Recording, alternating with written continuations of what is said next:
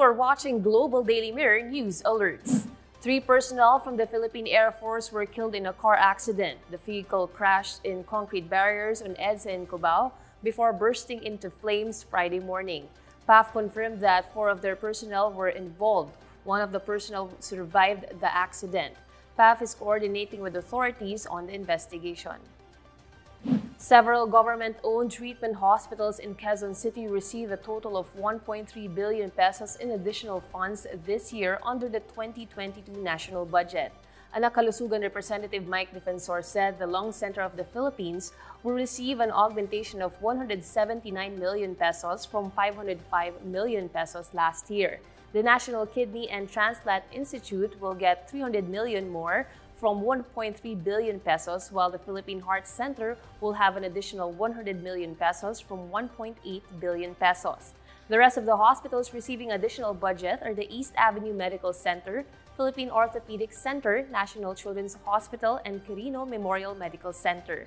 Defensor said the extra taxpayer subsidy will allow these hospitals to provide more services and financial assistance to their patients.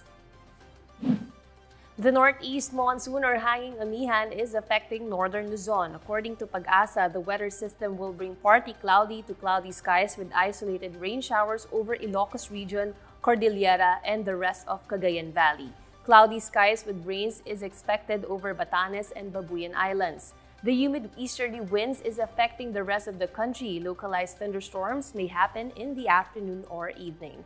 Pag-asa says Caraga and Davao region will experience cloudy skies with scattered rain showers and thunderstorms, which may trigger flooding in low-lying areas and areas near waterways.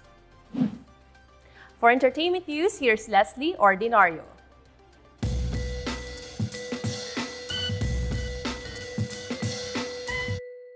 Is James Reid leaving the Philippines for good?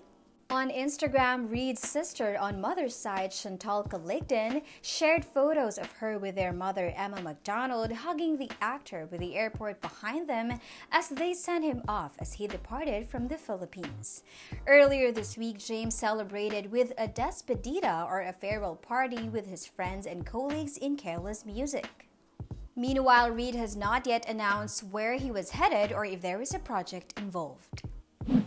Heading international, meet Sofia Jirau, Victoria's Secret's first model with Down syndrome. The Puerto Rican model Sofia Jirau just made history after becoming the first Victoria's Secret model with Down syndrome for the Love Cloud collection. Sofia happily shared the news on her Instagram account with her lovely photo and said it's a dream come true in the caption. And that's the latest for this hour. Subscribe to Global Daily Mirror on YouTube, Facebook, and Instagram. Visit www.globaldailymirror.com. This has been Martinez. Good afternoon.